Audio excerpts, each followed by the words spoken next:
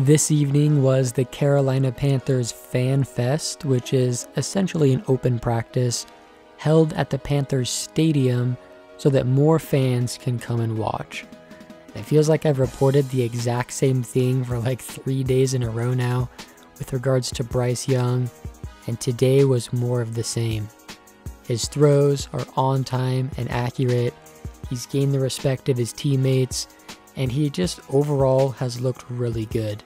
Today in team drills, Bryce was 11 of 16 with 1 interception and made some great throws. He has now thrown an interception in 5 practices in a row, but this one came on a tipped pass in the 2-minute drill on one of the last throws of practice. And like I've said before, training camp is the time to make those mistakes and figure out what you can and can't do, so there really isn't any concern about that. Terrence Marshall Jr. was one of Bryce's favorite targets today, with the two combining a handful of times throughout practice. And at this point, I'm ready to see Bryce in a game situation.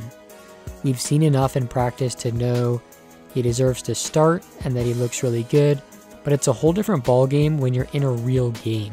We'll have to see how much he plays in preseason, but I'm excited to see how his impressive play continues in the preseason games.